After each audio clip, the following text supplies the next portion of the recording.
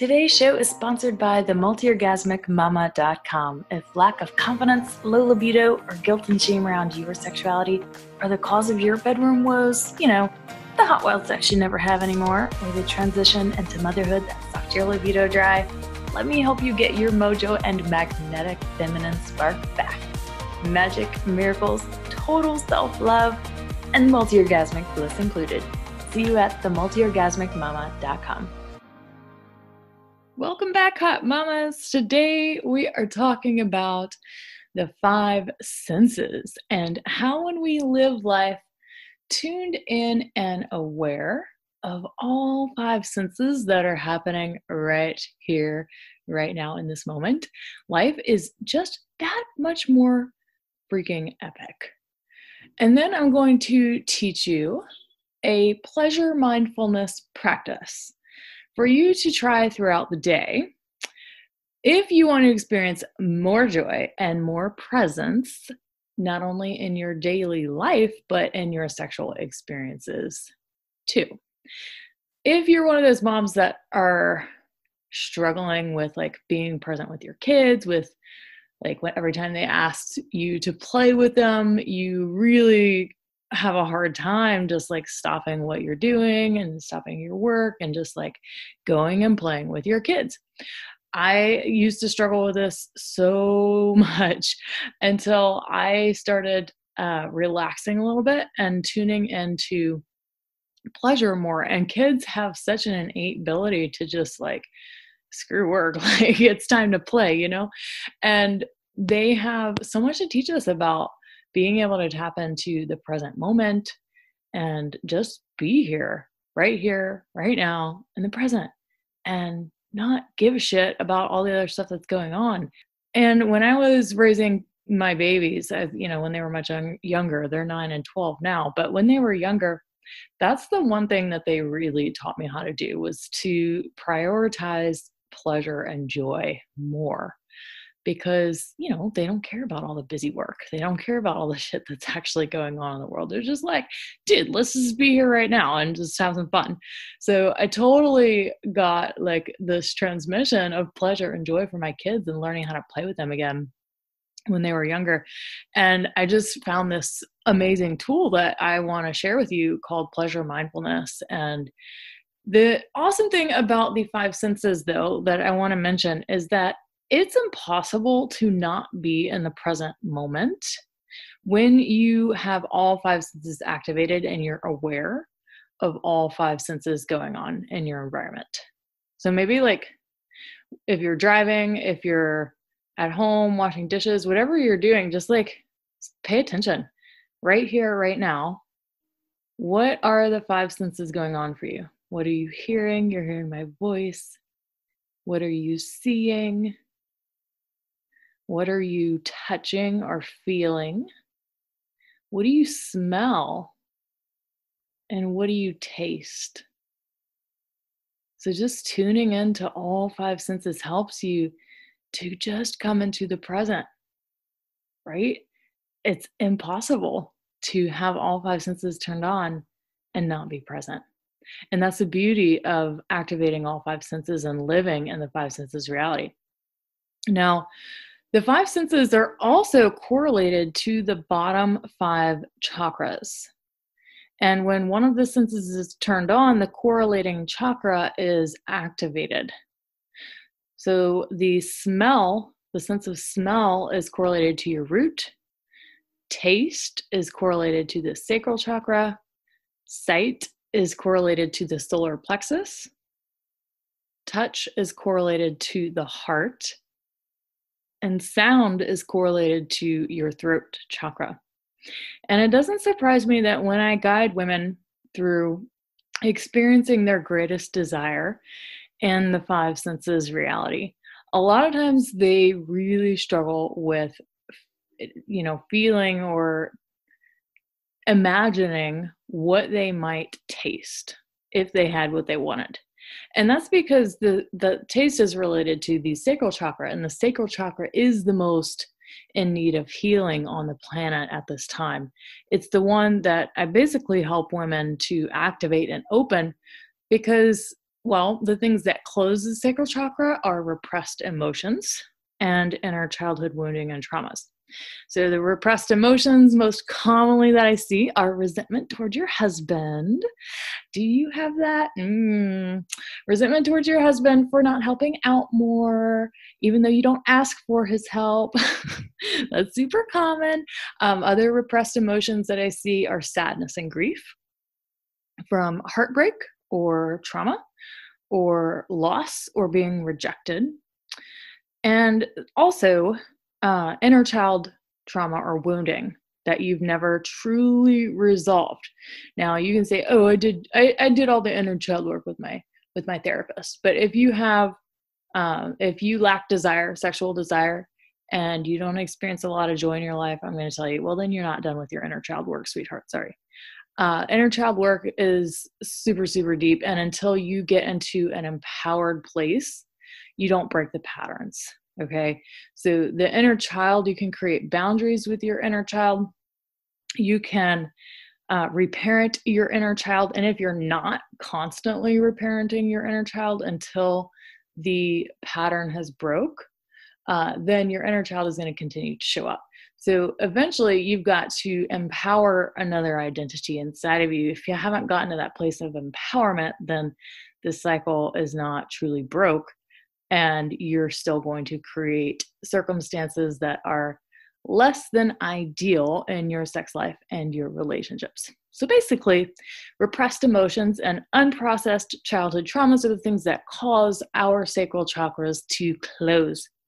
And then women wonder where their desire for sex went. They wonder why they don't feel good in their own skin. They wonder where the pleasure and the joy of life went.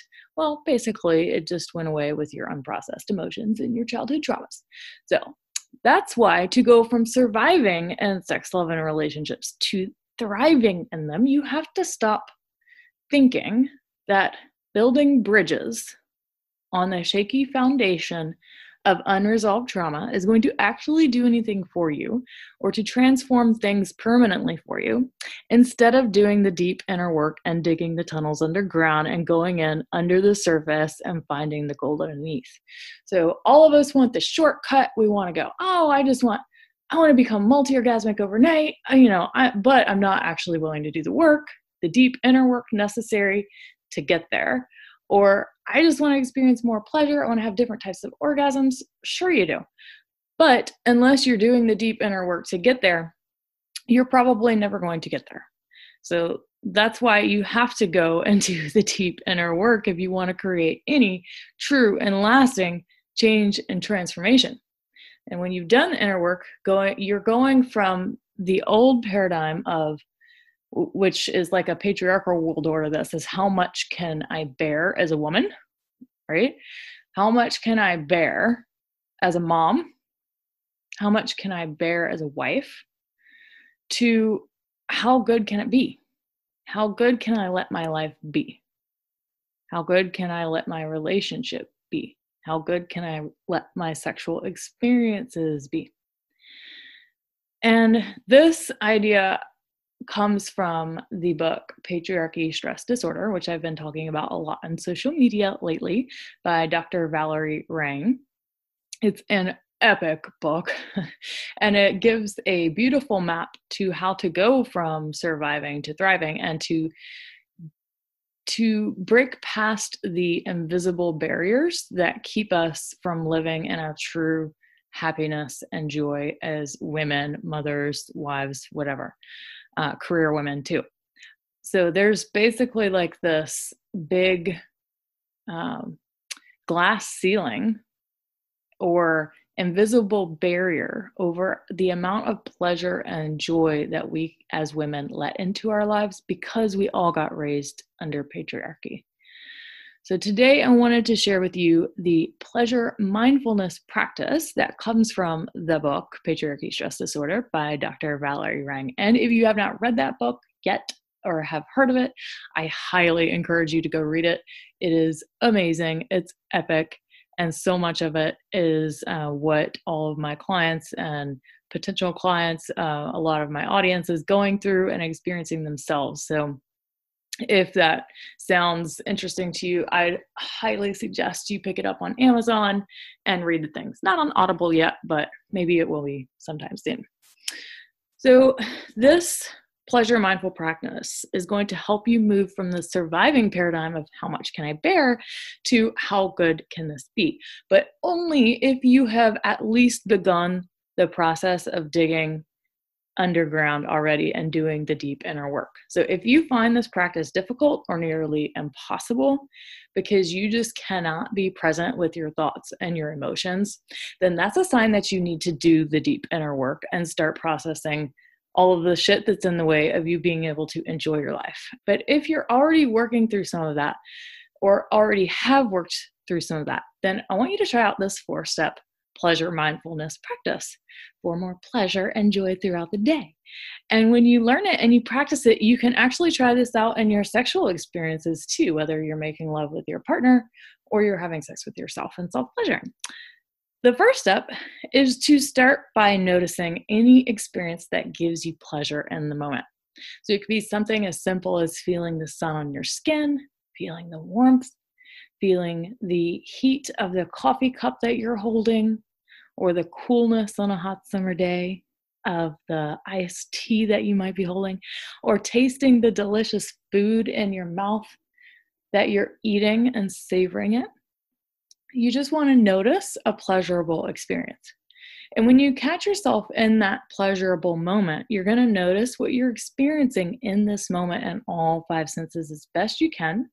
And you're going to hold that awareness in all 5 senses for at least 10 seconds to allow your brain time to imprint this experience in your mind. And then the third step is you're going to ask yourself, how can I enhance this pleasurable experience? How can I enhance it? How can I make it even more pleasurable? And there are 2 ways to do this. First, you can open up more permission to experience pleasure by asking yourself, what more could I take in with this moment? And how long can I stay here? And then second, you can adjust something in the environment to make it more pleasurable. So just noticing, can you shift something in your environment to be more comfortable? Maybe deepen your breath. Maybe release your shoulder muscles, just relax them a little bit. Maybe you need to turn the fan on or off, or maybe you need to turn the music up or down a little bit. Just get closer to the thing that you want to see in more detail. So all of these little bitty tweaks and adjustments that you can tune into to adjust in your environment to make it even more pleasurable. And then the 4th step is that when you begin to develop an awareness of what's pleasurable, you can create what we call pleasure triggers. So like, what scents or textures appeal to you? What sights and sounds hold your attention? And as you identify the common objects and these things that you enjoy in your everyday life, you can use them as triggers to help you practice anchoring your awareness and pleasure and drop into the present moment and really experience the joy of the present moment. Ah, so yum, so yum. I've been practicing this myself for the past couple weeks, just going on walks down my neighborhood and just letting that sun really warm my skin. Oh my gosh, it's like enhanced my level of present moment awareness and joy so incredibly much. And it's such a simple process. And when you start the pleasure mindfulness practice, you're going to start with things and experiences that are naturally pleasurable, that are already good, that you know that are going to be easy to drop into the present moment. And then you're going to take it more into neutral type experiences where, maybe this isn't necessarily a pleasurable experience that I'm having, but it's not bad either. And once you master that and getting in all 5 senses and like neutral experiences and being present with the neutral experiences, you can try it in the unpleasant experiences too. Like, for example, when your kid is throwing a tantrum, it's going to be very challenging. But if that's happening, how can you make that experience of your kid throwing a tantrum that much more better? How good can you let that experience be? So I have constantly been asking myself, how good can I let this be? How good can I let this moment be? How good can I let it be? And just by asking yourself that question over and over again, it's amazing how your external environment is going to shift, and how, when you just focus on that instead of how much can I bear, how much in your life is going to shift very rapidly. So the more you practice the pleasure mindfulness, the easier it's going to be to find pleasure, even in the things that aren't naturally, or, you know, um, the things that aren't just naturally fun and pleasurable to begin with. All right, mamas. So I wanted to let you know that the early bird bonuses for the May 2020 round of the Essentially Embodied Woman group coaching program, which is currently going on for our first round that started in February. We are on week 3, and it is just going so amazingly well. The women are having such amazing breakthroughs, and I'm so freaking proud of them. But the May round early bird bonuses expire in just 3.5 weeks. So if you're at all interested, you need to head there and get your application call scheduled now. So go to themultiorgasmicmama.com/sensually-embodied-woman. There are not many call time slots available, so I would highly suggest you get your call booked now. And the bonuses for applying and joining before April 1st, 2020 include an early bird discounted rate. So the rates will go up after April 1st. And then for the May round, you have until April 29th, but the rates will be more expensive after the 1st. And then you get an extended 6-month payment plan, which makes it super affordable. And you get 2 free one-on-one office hour sessions with me. And if you happen to live in the New Orleans, Louisiana area, you get free entrance to any local event that I put on in New Orleans. So that is over $1,000 worth of bonuses for free, mama, just for applying and joining for the May round by April 1st. I know many of you all get your tax returns very shortly too. So if that's something that you are getting for yourself, your family, you got multiple kids, you're getting even more, woohoo, go you. Well, don't forget to invest in yourself. Even if it's not this, treat yourself, mama. You deserve it. You so deserve it. Your kids deserve it. They deserve essentially embodied mama, because when you can tap into that on the daily, well, it makes playing with them and being present with them that much easier. All right, mamas, thank you so much for joining, and I will talk to you next week. Bye-bye.